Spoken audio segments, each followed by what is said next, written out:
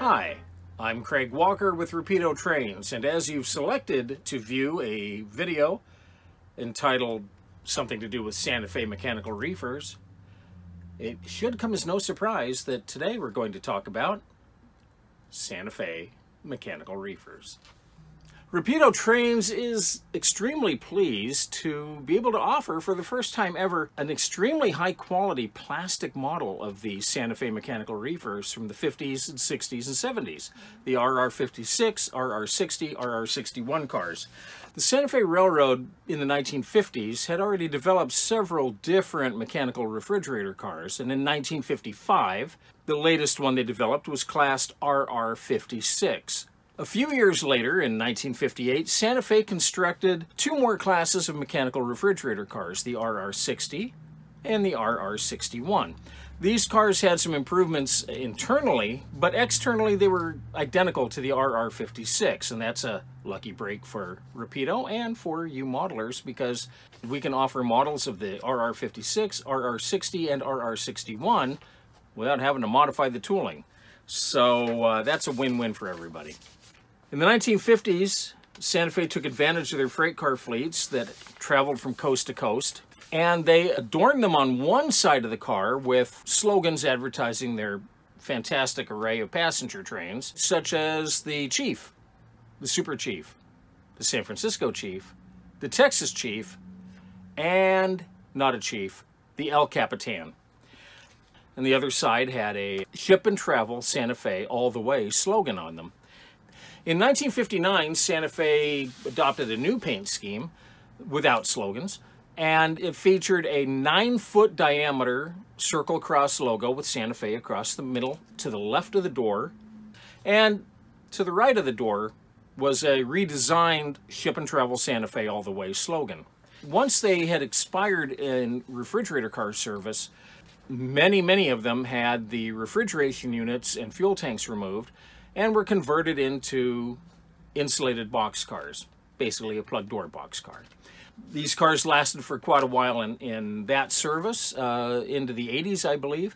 Also, some of the cars ended up in maintenance away service. If I'm not mistaken, some retained their refrigeration unit.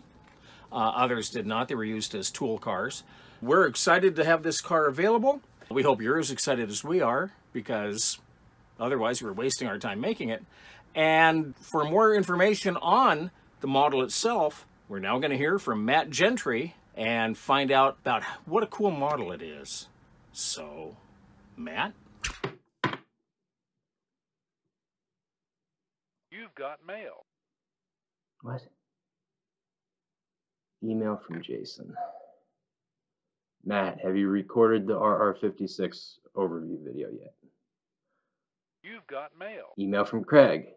Have you recorded the RR-56 overview video yet? No, I haven't.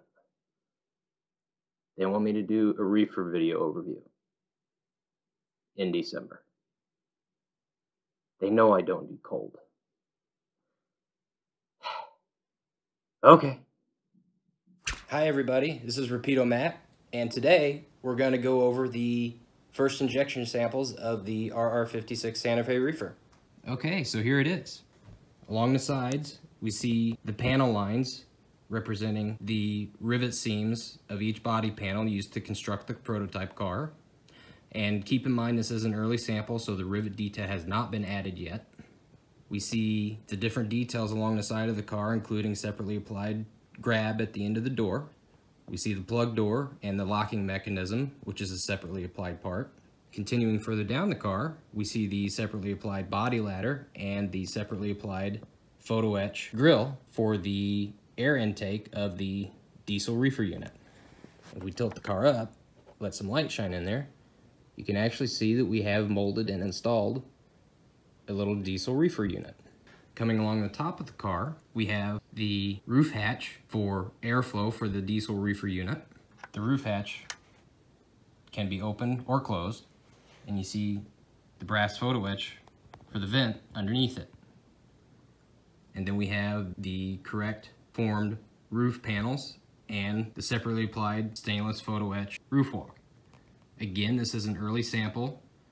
We're testing the fit of the roof walk and we're working out details with the factory to make sure that this does not have the deformation when you receive your models.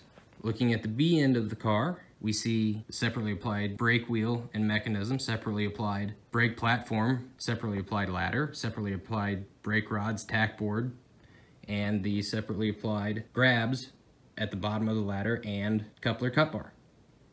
If we come around to the A end of the car, we see all the same fine detail, except without the brake wheel, of course. And this side, you can see a good view of the train line. Flipping around to the other side of the car, we see the photo etch grill, which is actually in a sliding panel on the prototype that accesses the diesel reefer unit. The panel does not slide on our car. But then also, if we look at the side here, this is the side that has the mechanical temperature control. So this panel here on the prototype shows all of the inside temperatures and what the thermostat is set to and that type of information, so the diesel reefer unit will kick on and kick off. If we go to the bottom of the car, which hopefully you don't see this on your layout, but if you do simulate accidents, you can see the bottom of the car. All the separately applied detail, such as the battery box for the diesel starter, 4 separately applied diesel fuel oil tanks for the diesel reefer unit, all the separately applied brake rigging. Some of it's molded plastic, a lot of it's wire form detail pieces. Here's your brake cylinder, here's your air reservoir, and here's your triple valve, along with all of the mechanism to work the brake rods. Very nicely detailed underframe.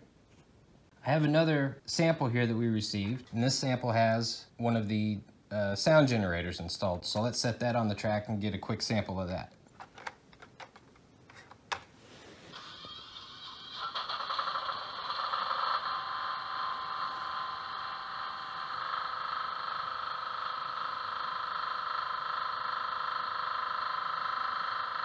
Well, there you have it, everybody. A quick overview of the Santa Fe RR-56 mechanical reefer.